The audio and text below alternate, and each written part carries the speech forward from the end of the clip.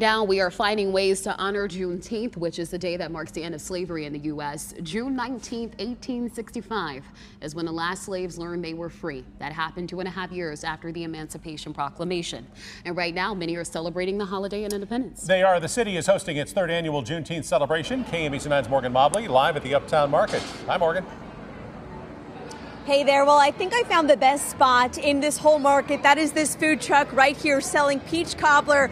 Oh no, this lady just got the bad news. They're sold out. I actually got the very last peach cobbler. You guys take a look at this. I've been hearing about these all day long. I am finally getting my hands on that. Take a look at that glorious goodness. Now, this event kicked off at 10 o'clock this morning. It is still going strong, and there's tons to do here for the whole family, from live music performances, local vendors and community organizations to food trucks, even a screening of the movie I'm So Glad. This is all to celebrate strong faith and freedom. Congressman Emanuel Cleaver stopped by the celebration today and said this is one of the best Juneteenths he has ever experienced.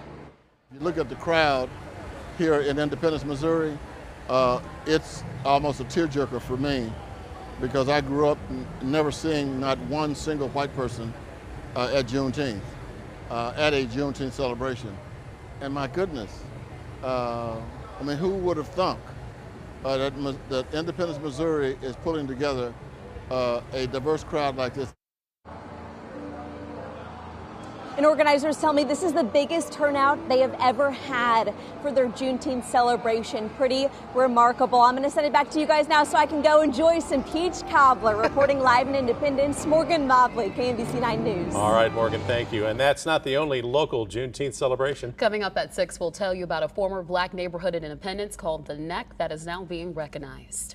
More Juneteenth events are going on. Right now, there is a Jubilee at Lenexa Civic Campus Commons. It goes until 6:30. And tomorrow, the Nelson Atkins Museum will be hosting its celebration starting at 10 in the morning. There will be live music, dancing.